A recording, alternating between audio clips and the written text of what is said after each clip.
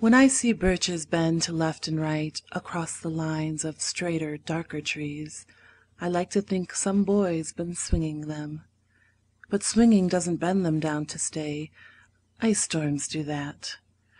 Often you must have seen them, loaded with ice a sunny winter morning after a rain. They click upon themselves as the breeze rises, and turn many-colored as the stir cracks and crazes their enamel. Soon the sun's warmth makes them shed crystal shells, shattering and avalanching on the snow crust. Such heaps of broken glass to sweep away, you'd think the inner dome of heaven had fallen. They are dragged to the withered bracken by the load, and they seem not to break though once they are bowed. So low for long, they never right themselves.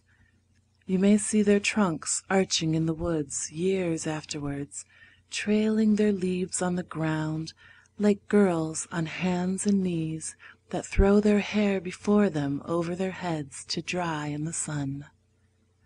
But I was going to say, when Truth broke in, with all her matter of fact about the ice storm, now am I free to be poetical? I should prefer to have some boy bend them, as he went out and in to fetch the cows, some boy too far from town to learn baseball, whose only play was what he found himself, summer or winter, and could play alone.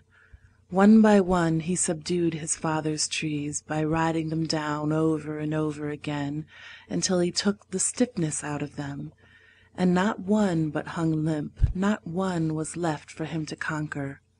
He learned all there was to learn about not launching out too soon, and so not carrying the tree away clear to the ground.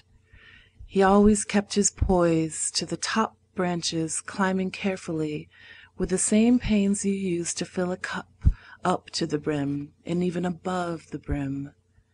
Then he flung outward, feet first with a swish.